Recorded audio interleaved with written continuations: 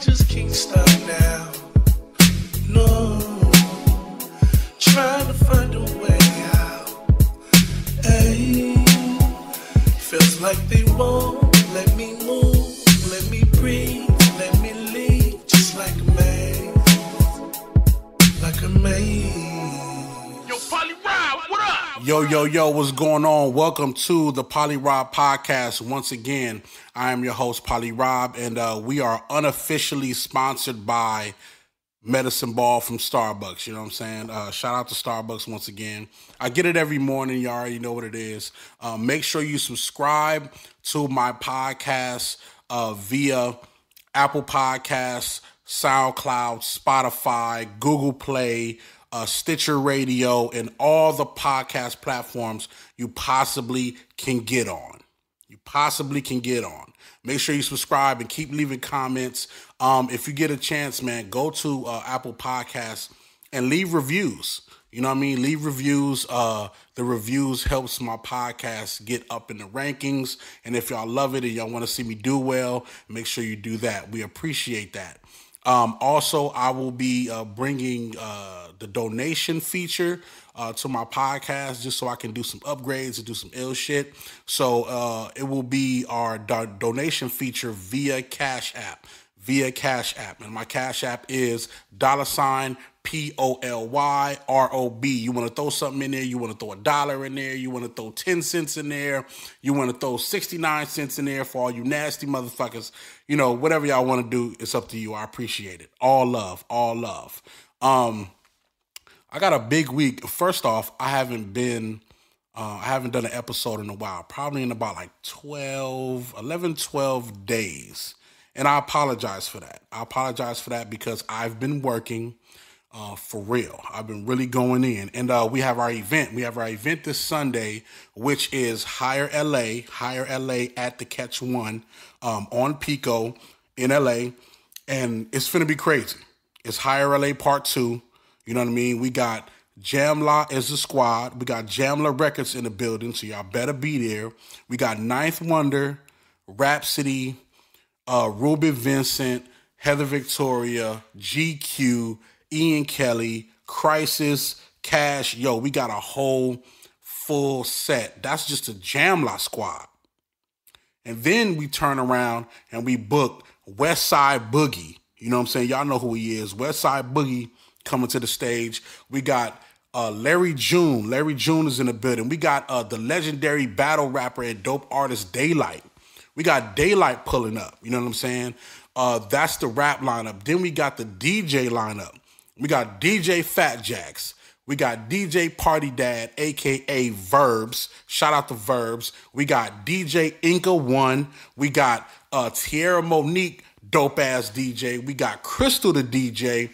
Man, we got crazy shit going on. Then on top of that, we got a whole band. We got a 7-piece band. We got Rick Jane and the band coming through. That's finna be crazy live. And we got some special guests that we can't say. We cannot tell. But you need to be there if you want to see. Make sure you go get your tickets at Higher LA on Eventbrite. Type in Higher LA on Eventbrite and get your tickets. Right now, the tickets are going for $12.16, which is actually the date of the event. $12.16, December 16th, Sunday, 8 p.m. to 2 a.m. It's going down. Higher LA. Make sure you check it out. So enough of that. That's what I've been doing the whole week, preparing for that, getting all that stuff together. I will be hosting along with Bad Luck. You know what I'm saying? Shout out to Bad Luck. You know what I mean? And shout out to the Overrated Truth Show. Make sure you go check that out and show love to them. You know what I mean? So that event is going good. And let's get into the topic of today. Now, I've been waiting to do this topic for a long time. And the reason why is because, nowadays people don't tune into what we're going to talk about as much as they used to. But at one point in time in our lives, this used to be the fucking lick. This used to be it. This used to be the only way you feel right with yourself every morning, every Saturday. You know what I mean? Only way you felt right with yourself. So we're going to talk about the 7 cartoons that shaped my character. Let me say it again. The 7 cartoons that shaped my character. How I move, the type of personality I have, the type of things that I'm into. Cartoons did that. Let's not stray away from the fact that cartoons did that for me and for y'all. Y'all just don't want to admit it. Cartoons did that. And, me coming from being a comic book fan, first off, let's understand this.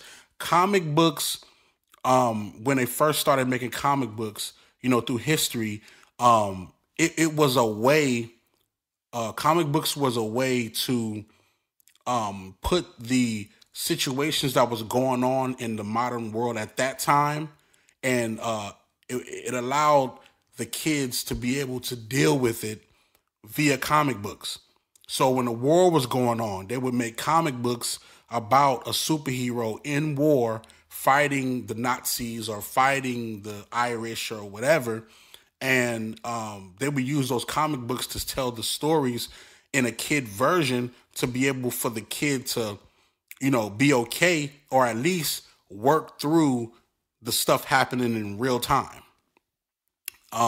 That's why you get the Captain Americas. That's why you get the Iron Mans. That's why you get the Spider-Mans, because these are all characters that reflect modern society, and they magnify it times 10. So that's how they were able to deal with a lot of the pain and a lot of the death that was going on in that time, because those kids would read comic books and understand to a certain extent why. But in the cartoon era, when cartoons started to come about, cartoons took a different turn. Cartoons were designed over the course of time. They were designed to shape the ideas and the characteristics of what kids would grow up to be. So when you get the Mickey Mouses and you get the Donald Ducks, you get these certain type of traits that will be instilled in kids through the things that they do, and it ends up giving them a sense of what they feel like they want to be when they grow up. You know what I mean? Like when you get a Yosemite Sam that's using a gun, that's trying to protect his land from, the rabbit or the duck or whatnot. That's the idea of a police officer. That's what a police officer would do. So, in a cowboy police officer, it all trickles down. You know what I mean? Then you would get, what's the rooster name? The rooster guy. He's sitting there protecting, all the roosters that's around. He got his little baby rooster. So that identifies with farming. That identifies with the things that happens with farming. So over the course of time, comic books are shaping your ideas, your character, the way you move, the way you do things, how funny you are, stuff like that. So I wanted to talk about the 7 cartoons that I feel like shaped my character for good or for bad, for better or for worse. You know what I mean? So let's get into that. I don't have a lot of time because I got a lot of stuff to do, but let's get into that because it's going to be fun. And over the course of this podcast, I want y'all to think about the cartoons that shape your character, that shape your ideas of how you do certain things. It's going to be fun. So first one, let me take a sip of my medicine ball. Hold on. Still hot. So the first one, and this is not in any particular order, and it's not from best to worst, and it's random. It doesn't go by year or none of that. It's just random. So the first one is He-Man. The first cartoon that I'm listing that shaped my character, He-Man. And, He-Man, for y'all that don't know, for the young ones that don't know, He-Man was a guy who, was moving around in, a post-apocalyptic era, you know what I mean? And he was trying to, find out the ways of the world or whatnot. And he was trying to figure out how strong he can get, how how determined and how strong he can get as a warrior. You know, obstacles in his path. You know what I'm saying? He got the villains that come through, and you know, he has his friends that he fights with, and he has a sword. He has a sword that can be, you know, commanded upon, you know, call. You know what I mean? And he's a scrawny little dude, but when he summons the power, he turns into this big old swole dude with a ill sword. You know what I'm saying?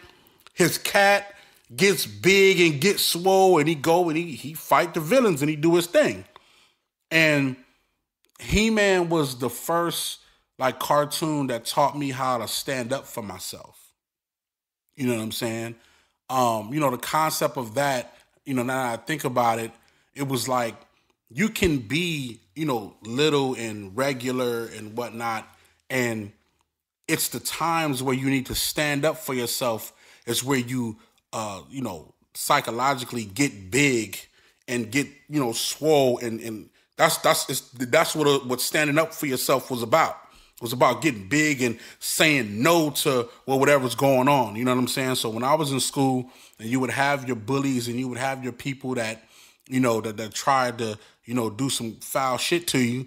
You know what I mean? It was that time where you had to really get big and you had to jump up and say, no, I'm not going to do this. I'm not going to, you know, confine to your ways. And you had to fight or get down, or you had to stand up for yourself, whatever it was.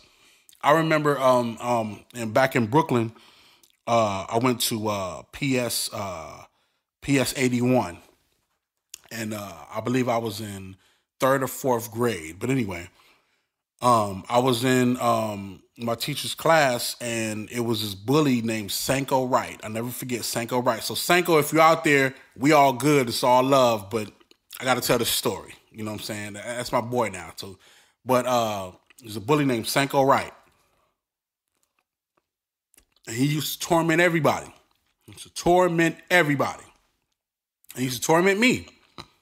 You know, take my lunch tickets. You know what I'm saying? Mess with me. Like, he'll walk by the class and mush me in my head. He'll snuff me, you know what I'm saying? And, you know, doing all the crazy shit. So one day, you know, he came and he took my lunch and he threw it on the ground. And I was pissed. I'm like, why you do that for? You know what I'm saying? And my brother always told me, like, stand up for yourself. Stand up for yourself. He kept telling me. So, you know, Sanko was like, what you want to do? And he pushed me down on the ground. And I got up. When I got up so fast, and I just start firing on him. Bow, bow, bow, bow, bow. I start firing on him. And I backed him into a corner, into the gate. And I start firing on him on the gate. And everybody was just, go, go, go. And you know what I mean? And I'm fighting it, but I'm crying at the same time, because I don't like to fight. So I'm firing on him and I'm crying at the same time. And at that point, just like the cartoon, this is when I got big. This is when I got big and strong and stood up for myself. Just like He-Man comes in and he pulls out his sword, you know what I mean? And he just puts it in the air and, you know, I am He-Man! And he goes in and he takes care of business. So I did the same thing. So, you know, I really felt like He-Man was just one of those cartoons that allowed, you know, kids, especially kids, smaller kids, to be able to stand up for themselves and, you know, do what they're supposed to do. You know what I'm saying? To protect themselves and move throughout life. You know what I mean? So He-Man was dope. Number two, Smurfs. The Smurfs. Don't be acting like the Smurfs, them little blue guys and girls, wasn't fire. Come on, man. The Smurfs. So I like the Smurfs because it wasn't one of my favorite cartoons, but it was one of those cartoons in between my two favorites that I would watch, and I can enjoy it. I can enjoy it. It wasn't until later that I started to realize why the Smurfs stayed around so long, because that was one of those cartoons where it taught you how to respect and love your family and your friends, and, you know, treat your friends as if they're family. You know what I mean? We never kind of knew everybody that was around the Smurfs, and, you know, all the different characters. We never really knew if they were family or friends. but they all were treated like family. Everybody was treated like family. And, of course, Papa Smurf, you know what I mean? And you got Grumpy, and then you got, I forgot all the names. I forgot all the names. I got to go watch it again. But, and you got the girl Smurf, you know what I mean? She come through, you know what I mean? Everybody on her. So you never, half of it was like, okay, some of them was like, whatever. And then some of them was actually trying to politics. So they might have been friends, you know what I'm saying? But at the end of the day, they all showed love. So that really taught me how to appreciate family, how to deal with family, because you couldn't deal with all the Smurfs the same. Everybody was different. One was funny, one was pissed off, one was always working, one was painting. Everybody was different. That's when I started learning that everybody has a different type of character, has a different type of mood, has a different type of feeling. Smurfs really express like ultimate feelings, you know what I'm saying? A part of, their dialogue, you know what I mean? One of them was sad all the time. One of them was, was empathetic, you know what I mean? It's so many different emotions. So that taught me how to appreciate friends and family for what they are. Then it also taught me about finding my talent, because I used to watch the one that paints all the time, and he had like kind of like an Italian accent. And, I used to watch that because I used to draw. I used to draw pictures. And then you got one that was into music. That was, I was honing in on that. Then you got one that was cooking all the time. I love cooking. So it kind of sparked the idea for me to find what my talent actually was. And I end up, doing music, end up loving cooking. The artist part I put to the side, but I could still get out on my drawing. I can still do my thing. And I actually used drawing early in my days to actually make friends. I used to draw like Ninja Turtles and Smurfs and Sonic the Hedgehog and stuff like that to make friends in school. So it just taught me a lot about finding my talent, you know what I mean? And I really appreciate that. Let's get to number 3. One show that actually, one cartoon I would say that got me into technology heavy, the Transformers. The Transformers. Now, the Transformers got me into technology really heavy because aside from the cars being able to transform, like me and my brother used to watch it constantly. But he loved it because of the aspect of the cars. The Corvettes and the trucks and, stuff like that. I really didn't care about that part. I cared about them actually transforming and moving into something. So when my brother actually got the action figure, I broke his first Transformer action figure because I wanted to see how it worked. And he was pissed. He beat me up for it. It happens. But I wanted to see how it worked. And then when they would get into, the space shuttle or mechanics and stuff like that, you used to see all of those buttons and what did what. And it was always a laser that was shooting somewhere. And it was always, something that, came all the way together and formed something. And although Voltron was the first to really combine like different pieces of machinery and form one big thing, Transformers was so in detailed about them coming from another land, alien technology, talking about what can be changed. It was so much embedded in that. Voltron was really about, a monster coming to town and fucking up shit. And then Voltron stop him. But Transformers was about, these robots are trying to find a home. They got the ultimate technology, but one of the biggest things is that technology doesn't exist without having a home to host it in. You know what I mean? So that taught me a lot. It just opened my brain to learning about computers, learning about technology and stuff like that. And just by me being a computer genius now and just being a nerd at this shit, I really think Transformers, and then even fast forward to now, with all these Transformer movies coming out, like you see the detail of technology and graphics and stuff that they do, like the CGI is crazy. I would have never thought in my years that we will be able to successfully pull off the Transformers actually transforming. Like, for real. When we seen it in the cartoon, we was like, yo, this is dope. If we could see this in a movie or something, it'd be killer. But our idea of the movie was still a little bit more realistic, almost, looking like, cartoon and halfway real life, like you're looking at an NBA Live game or something like that. That's what we was thinking. We never thought that we would be able to see the stuff that Michael Bay and them is doing right now. That's why I'm forever grateful for every Transformer movie that they put out, because shit is amazing. I don't care what y'all think about the storyline. I don't care what y'all think about the characters. I don't care. Them movies is bomb. From what we were watching to what they can do now is amazing. It's amazing. Transformers, man, I got into technology or was opened up to technology from watching Transformers. Number 4, Animaniacs. I got all my little funny antics from Animaniacs. So let me go back a bit.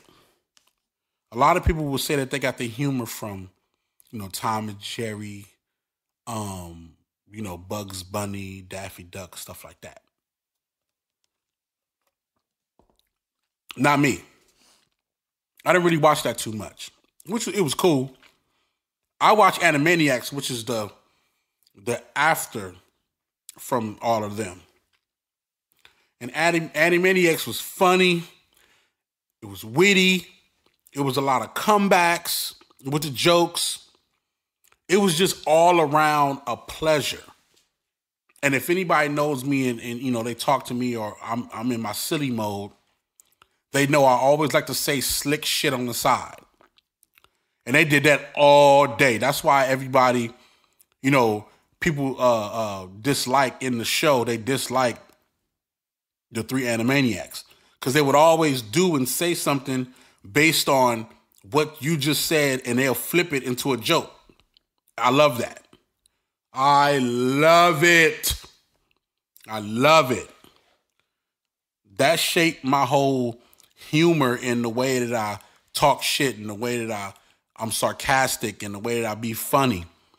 And I love Animaniacs. All the characters, there were smaller, kid versions of the major characters, but they just had so much wit and so much pizzazz. You know what I'm saying? And I love that about Animaniacs. And I actually, I wish Animaniacs would have ran for longer than it did, because it was really, really a great cartoon. It was a real great cartoon to come home to, because you would come home from school and watch the Animaniacs. And I really, really enjoyed that. And that came from, Tiny Toon Adventures and stuff like that. But I really love the Animaniacs. It was fire, you know what I'm saying? And I would watch it like forever again.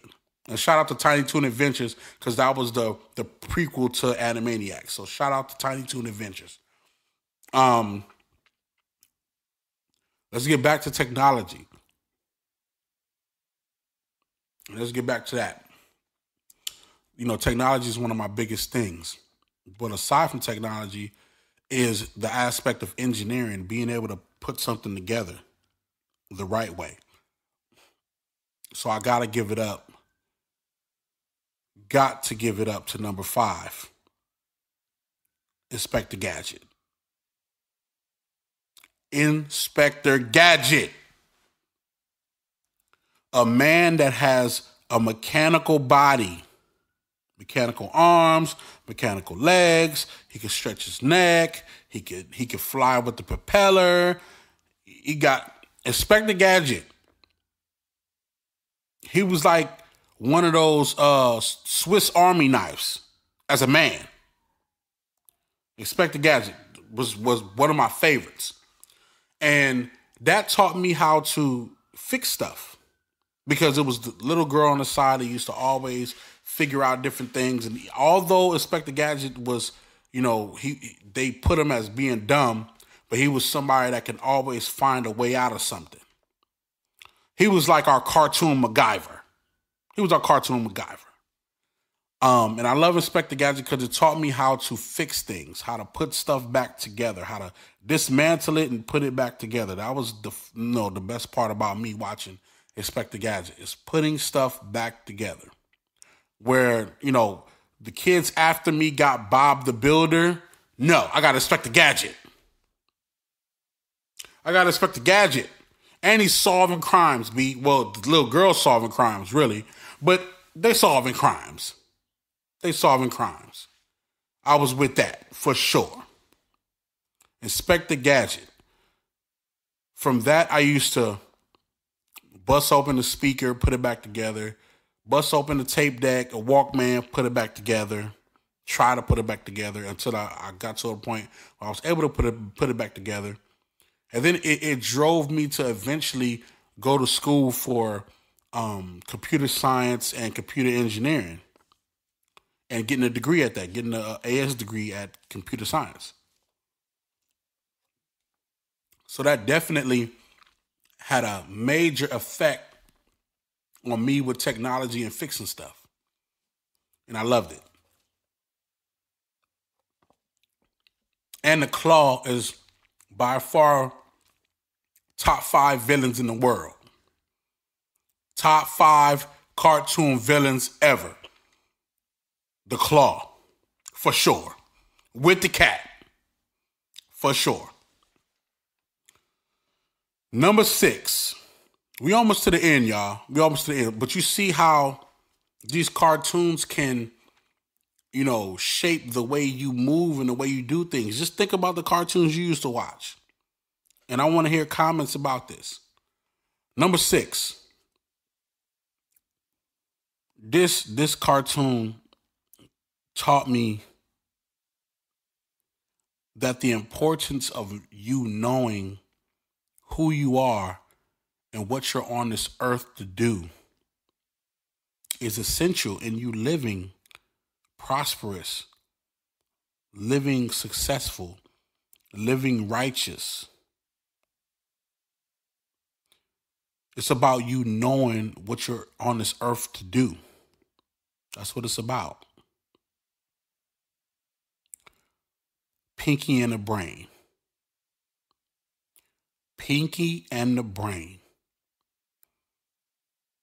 One was a genius, the other's insane. Now, I know, y'all thinking like, Pinky and the Brain, what? Yes. Pinky and the Brain taught me that knowing your purpose in life and knowing those that's next to you is important.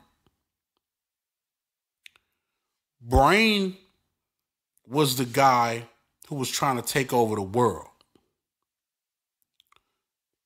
Pinky was the guy who eventually stopped him every time.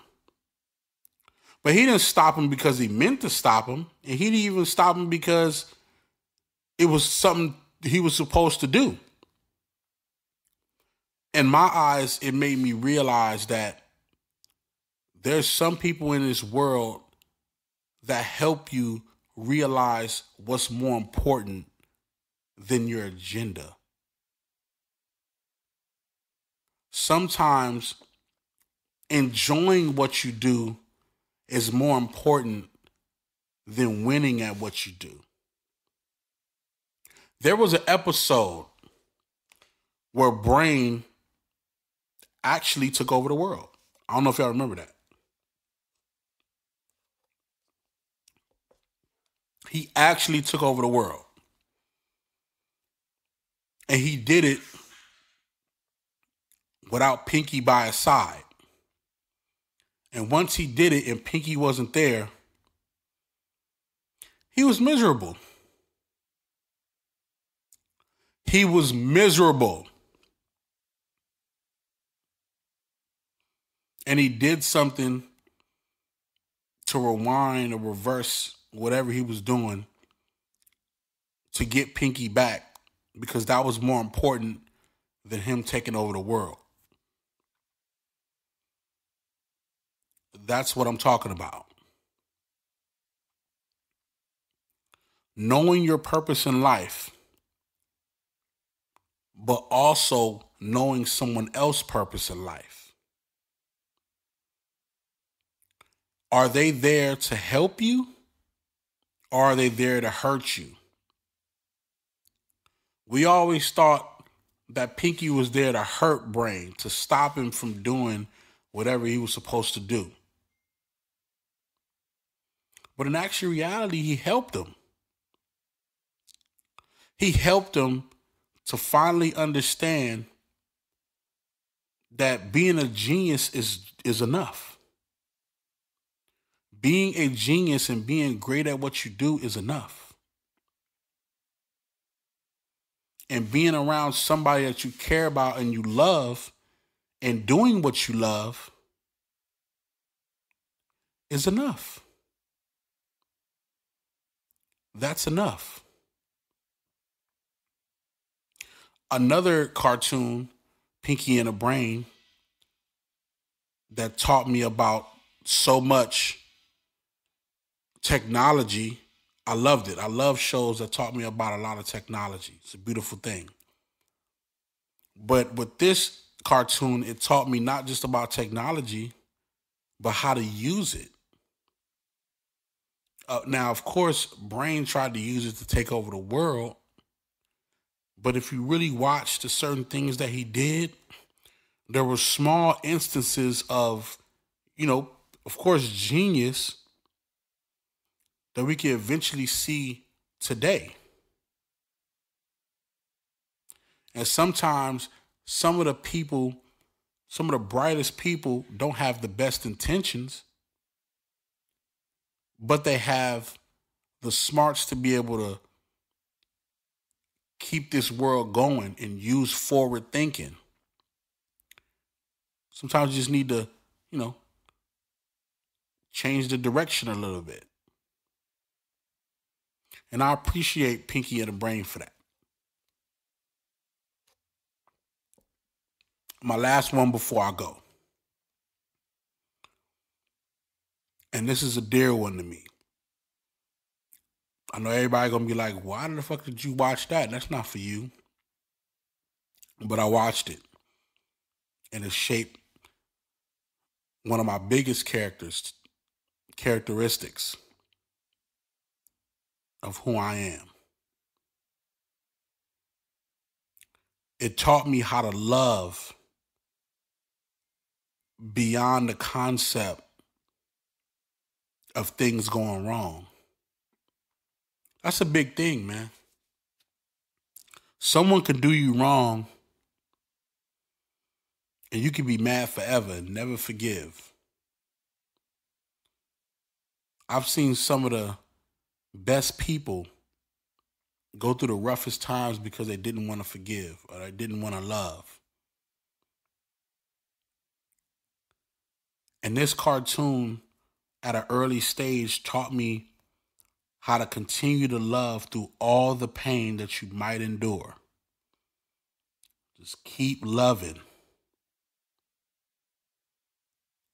And number 7 is the Care Bears. Yes, I said it. A ugly, chubby nigga from Brooklyn is watching the Care Bears. You fucking right. It taught me how to love. It taught me how to show love. You're not a man if you can't show love. You're not a human if you can't accept love. Out of all the bad stuff that was happening in the world, the Care Bears will try to stop it. The pain that gets stronger. And then when all else fails, they come through and say, let's do the Care Bear stare. and show ultimate love until the pain goes away. I know some people right now that need that shit right now. They need that love.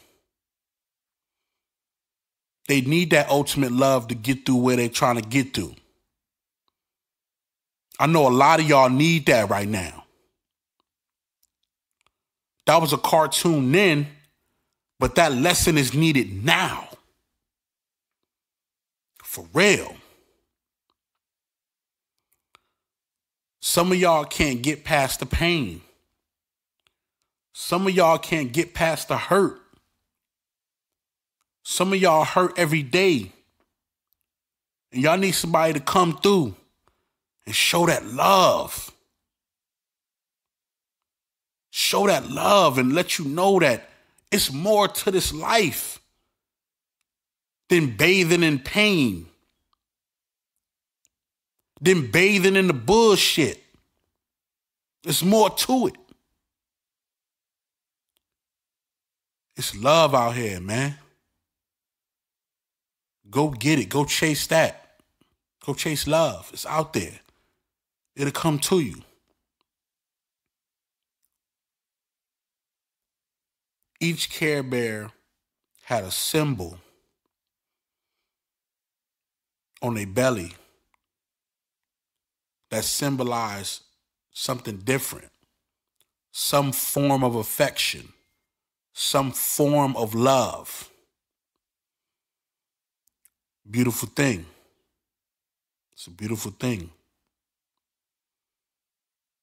That's something we need now, man. That's a part of my character, whether I like it or not. It's a part of who I am.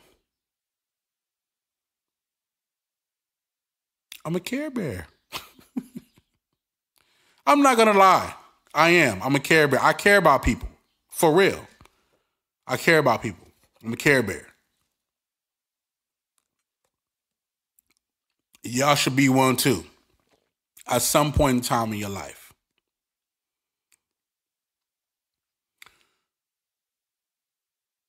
Man, that's crazy. Man, I appreciate y'all watching, you know what I'm saying, or listening in, you know what I mean? For those that's watching on my Instagram live feed, shout out to y'all. This is the end of my podcast. I hope y'all was rocking with me. I hope y'all appreciate what I'm bringing forth to the table. Make sure y'all subscribe on Apple Podcasts. Leave those reviews. SoundCloud, Spotify, Stitcher Radio, Google Play Music, and everywhere you can get podcasts. Go check out the PolyRob podcast, man. And I appreciate y'all. And, donations is accepted via Cash App, $, POLYROB. That's my Cash App. Any donation is good. I'm trying to upgrade, trying to keep this thing moving. You know what I mean? And make sure you check out Higher LA this Sunday, 12/16, December 16th at the Catch One LA nightclub. Make sure y'all come out, man. It's going to be live. And, this is what I do, man. I appreciate y'all, man. It's the PolyRob podcast, man. Signing off. Peace.